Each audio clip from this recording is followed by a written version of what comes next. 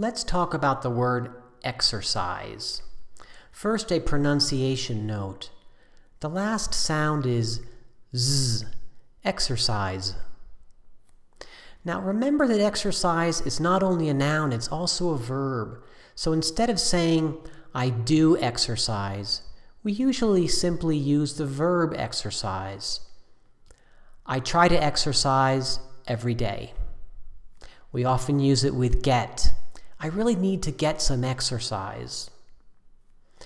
At the gym, we often use the verbal idiom work out. I work out on Monday, Wednesday, and Friday. Notice the stress usually goes on out. As a noun, that can refer to the routine that you do, your exercise routine. My shoulder workout, my yoga workout. With some sports, we use the verb go, especially if we need to go to a different place to perform them. I go swimming on the weekend.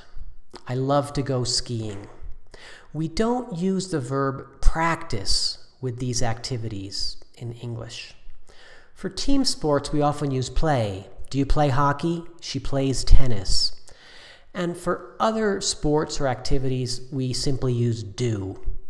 She does yoga. I used to do gymnastics.